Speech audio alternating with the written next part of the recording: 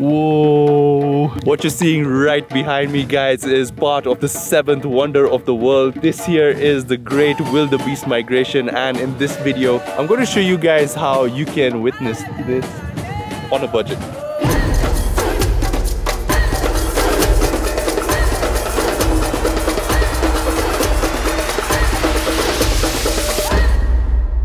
This video has been sponsored by Johnnie Walker. Today we're traveling to the Masai Mara, and we're actually going to be traveling by road. It's one of the ways you can save money while traveling to the Mara. So you can actually choose to go with a 4-wheel drive or a van. So we're going with a 4-wheel drive thanks to Somac Safaris.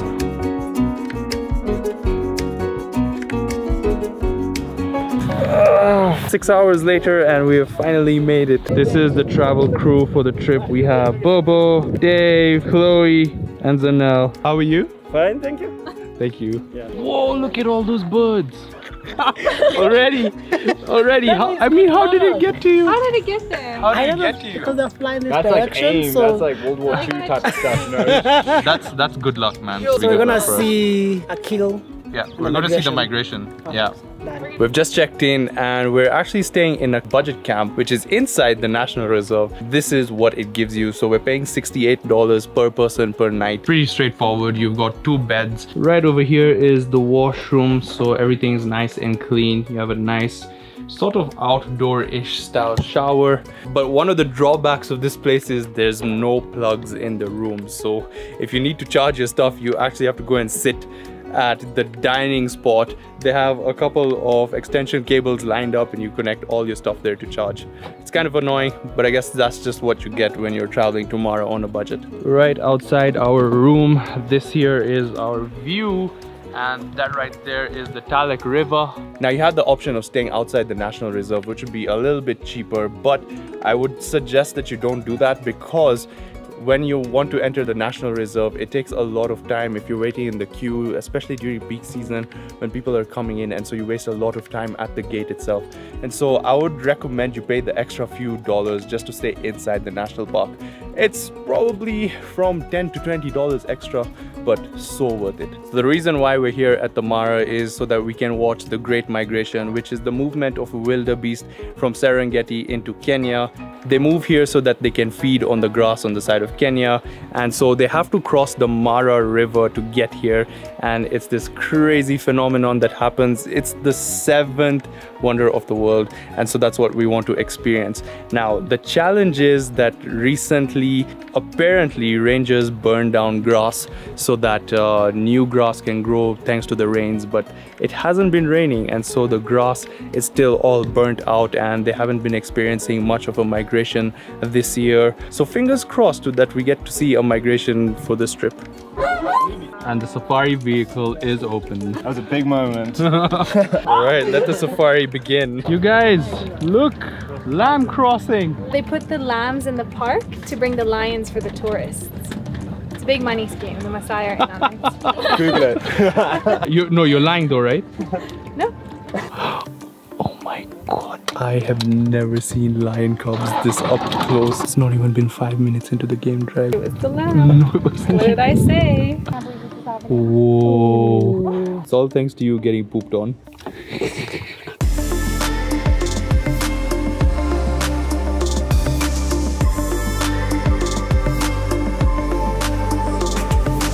Unless you have your own 4-wheel drive or you know the Masai Mara really well, then you'll have to get someone to bring you all the way to the Masai Mara. Now, there's a couple of ways in which you can get to the Mara and do your game drives. The cheapest being using public forms of transport, where you'll get a matatu from Nairobi all the way to Narok town, and then from there you'll grab a taxi that will bring you all the way to the gate.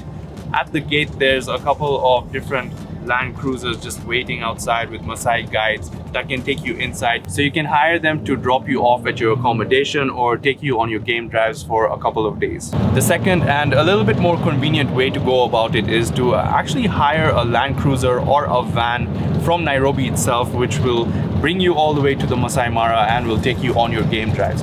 So I've been following this page on Twitter. It's called Great Migration Camps, and apparently this was this morning. Whoa! So fingers crossed we get to see the same tomorrow, right? I'm confident, I'm confident.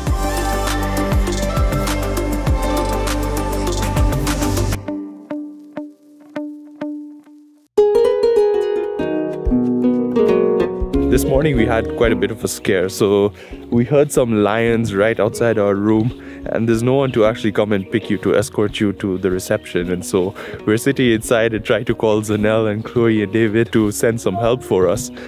And they're like, yeah, you kind of have to get out yourself. There might be lions around us, and we're walking towards the car. We made it! Good morning, Samuel. Good morning. You can hear lions roar at 6 kilometers away. It's actually insane. Are you guys excited to see the migration? You know, I'm kind of hoping that we have to sit around and wait for a long time so that like the 5 of us can really get to know each other. Yeah, I kind of came here to see animals. The sun is rising, you can see the hot air balloons rising as well. We got a beautiful lion just sitting over there.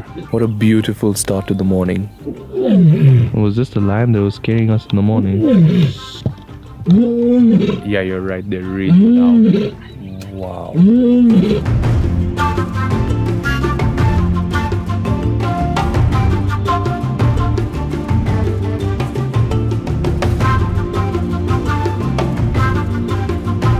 One of the coolest things about traveling to the Mara during this season is that you're very likely to find hunts and seeing predators feeding on prey. So right now we've just found another lion that's actually feeding on a wildebeest because there's just so much game in the Mara right now.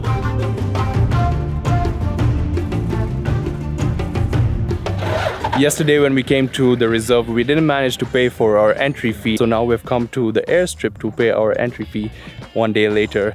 And now this is going to be our second expense. So entry for Kenyan citizens is 1,000 shillings per person per day. But for non-residents, it's a whopping $70 per person per day.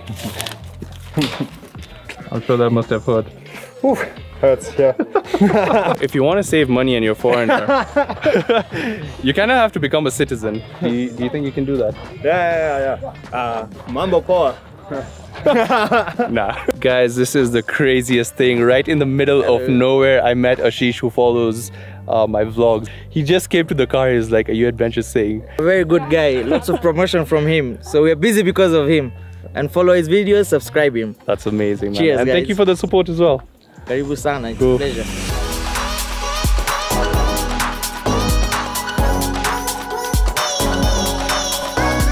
Guys, this is the longest line of wildebeest. Sam just said that there's a small river over here that they might cross. This is gonna be our first crossing. This is you guys, there's gotta be hundreds of these wildebeest. And they're crossing, they're crossing, they're crossing. Oh wow. Oh my god.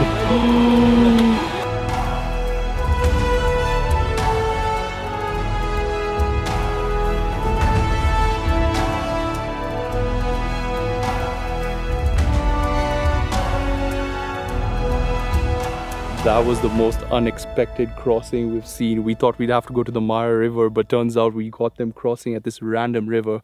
No crocodile killings, no hippo killings, no stampedes, but that was insane. Everyone was caught by surprise and we were all freaking out trying to find our spots to take pictures and videos of the crossing. It's unbelievable.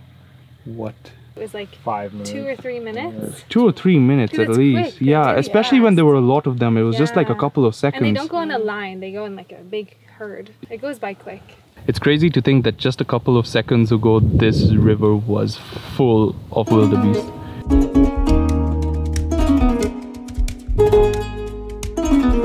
So you have a wildebeest and a zebra that are just chilling under a tree alone. The rest of the herd is so far away from them.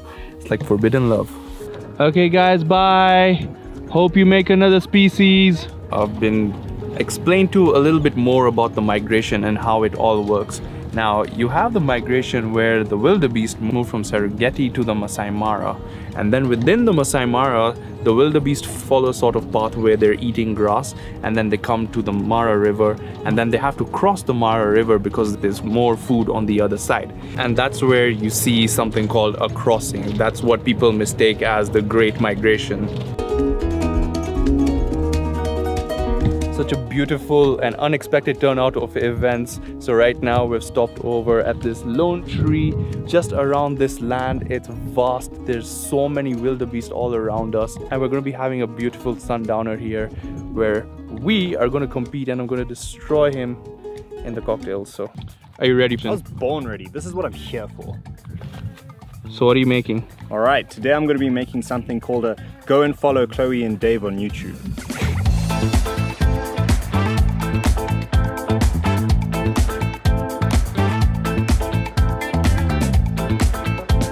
I mean, the presentation. Cheers. I'm really scared. That is really good. Deadly. Wow. Ooh, that's really good. It's so smooth. All right, what are you making? I call this the Adventure Singh X Travels because I kind of wanted to use Thando, but you know, you kind of helped with half of it, so. I helped you.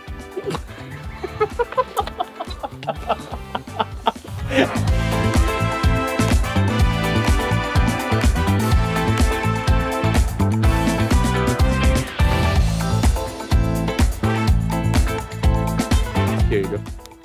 Thank you. Hope you do. It tastes like something you'd get from a real fancy cocktail bar. I'm actually surprised that it turned out that good. I wasn't expecting it to be that good. Like I would order this. It does taste like one of those really expensive cocktails you get. Yeah. They're like strong and like those like little glasses. What do you think is gonna win? I kind of like the sweetness of yours. I like, yeah, the sugar rim was like a little trick, you know, to trick them into loving mine more. But I think the complexity of yours truly is going to take you to over the finishing line. I hope you win. Thank you, man. We thought both your drinks were not hitting the right spot. So we combined them and here it is, the ultimate. We'll count it as a tie. Okay. Wow. Just keep walking. And now you walk off into the distance. Oh, maybe the same way. Man who can walk. Cheers!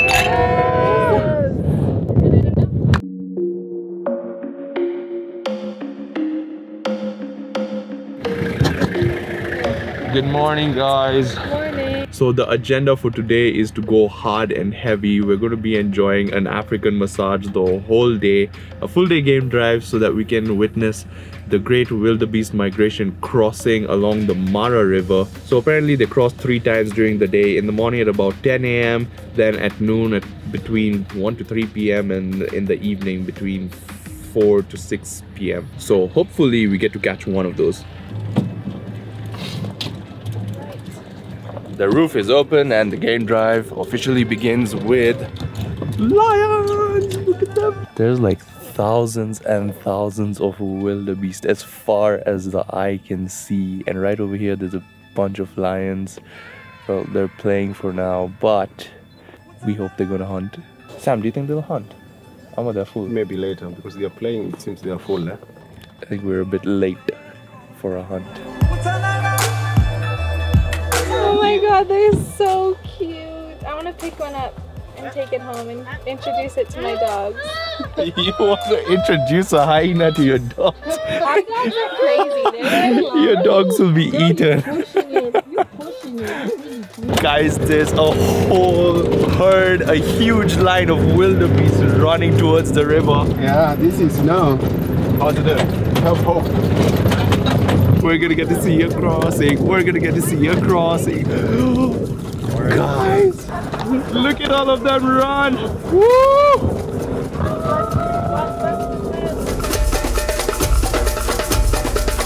Oh, they're making their way to the river. Oh my god. Guys, a little mini crossing.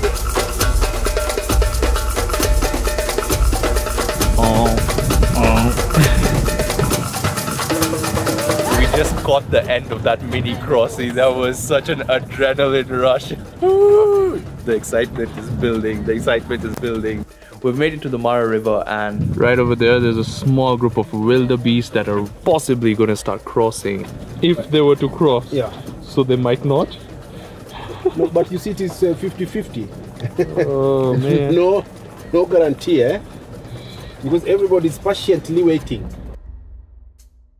Guys, can you cross already? We've been waiting 5 hours now. So rude. Guys. Can you cross already?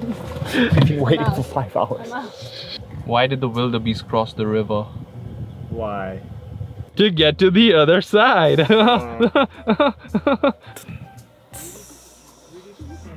6 hours later, and we finally might get a chance to see a huge wildebeest migration.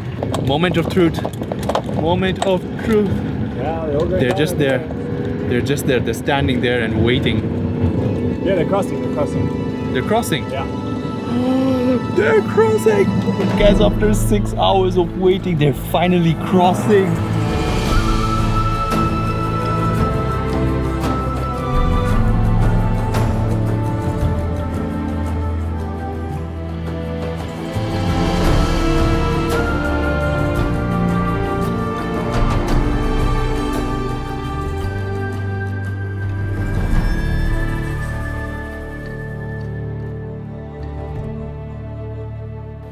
Definitely worth every single minute of waiting. Yes. Yeah. And now I can confidently say I've checked off something from my bucket list. I am mind blown. It was nothing dramatic, no crocodile kills and you know, wildebeest being swept away or being killed, but it was still something so spectacular, and so grateful that we managed to catch the crossings. That was crazy. Oh gosh, scared.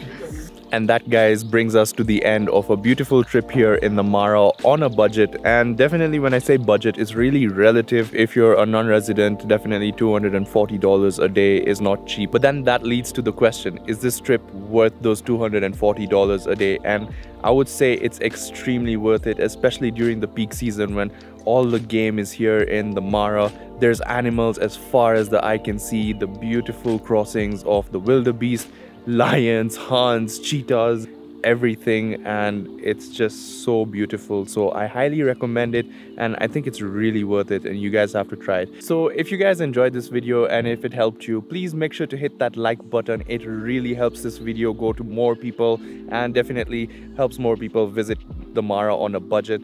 And if you're new here, consider subscribing, and I'll see you guys in the next one.